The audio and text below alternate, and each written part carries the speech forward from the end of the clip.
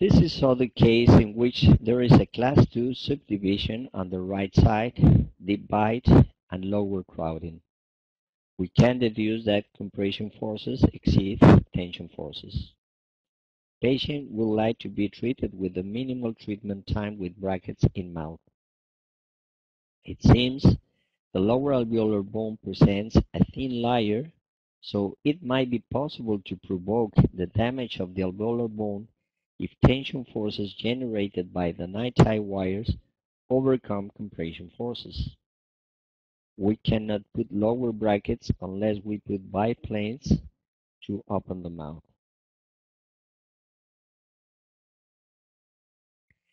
Instead putting on self-ligation brackets, the treatment is begun with orthoclonic activators applying tension forces in order to overcome the compression forces generated by the malocclusion. After a few months of treatment with orthoclonic activators, spaces are created by the effect of the tension force produced by the open coil.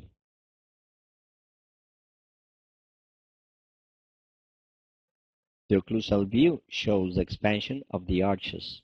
The patient has to use orthoclonic activators a minimum of 16 hours every day, including sleeping hours.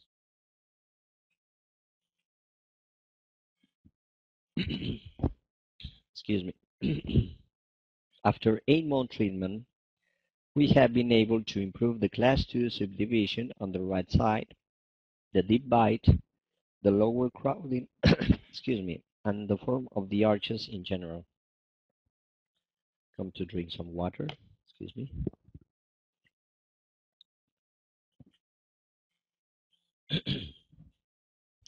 Look the improvement of the lower gummy line by using only orthoclonic activators.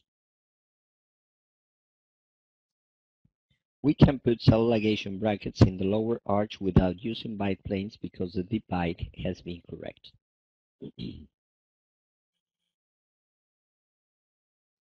Cell ligation brackets with 0.014 Cooper night-tie wire are placed in the upper and lower arches during 10 weeks. Treatment is going on with 0.014 times 0.025 Cooper night-tie wire during 10 weeks more. Selective grinding is made in order to avoid dental interferences, principally on the left side. The patient is asked to chew only on the left side.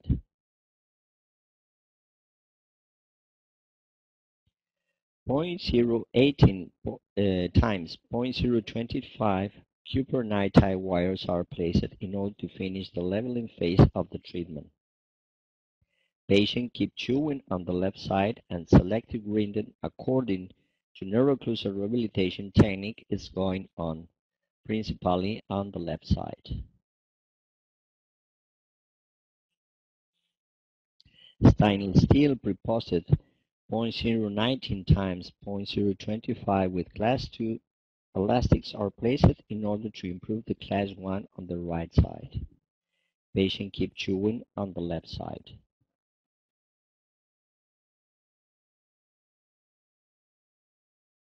Finally, 0.019 times 0.025 TMA arch wires are placed to achieve a correct relationship of the occlusion. These are the sequence of the photos before and after making a mixed therapy with orthoclonic and Damon system.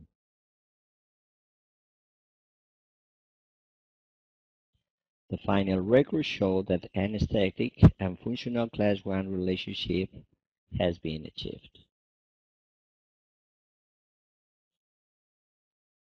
So finally, we've made 8-month treatment with orthoclonic system, 12-month treatment with Damon system, and 20-month total treatment time.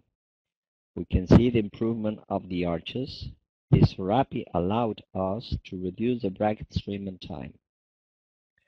Will we have made an orthodontic treatment only by using brackets in this case? Of course, yes.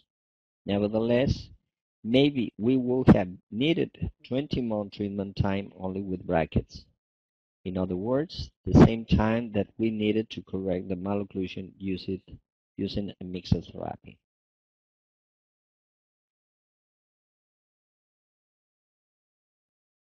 These are the changes before and after making a mixed treatment with orthoclonic and self-ligation brackets that have been achieved at the face of the patient.